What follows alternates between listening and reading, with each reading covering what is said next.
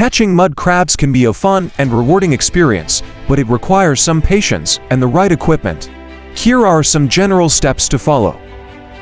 Identify the location. Look for shallow areas with muddy or sandy bottoms near mangrove forests, oyster beds, or rocky areas. Mud crabs usually hide in crevices or under debris during high tide.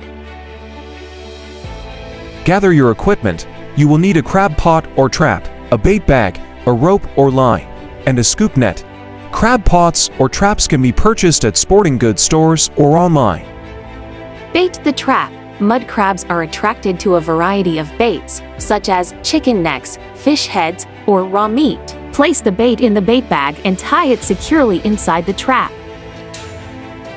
Set the trap, lower the trap into the water, and attach the rope or line to a sturdy object on shore or a nearby dock. Make sure the trap is fully submerged and check local regulations for how many traps you are allowed to use. Wait and check. Leave the trap in the water for a few hours or overnight, depending on the tides and water temperature. Mud crabs are more active during low tide when they are exposed to air.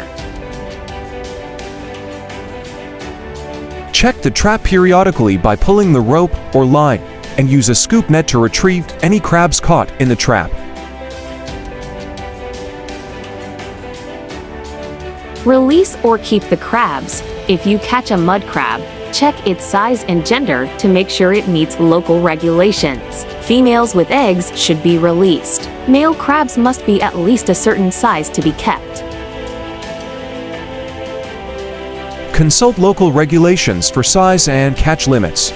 Clean and cook the crabs. If you decide to keep the crabs, clean them by removing the top shell and the gills.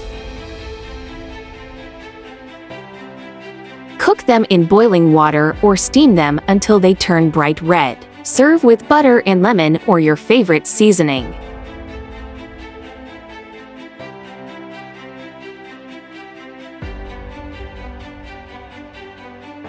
Remember to follow local regulations and safety guidelines when crabbing.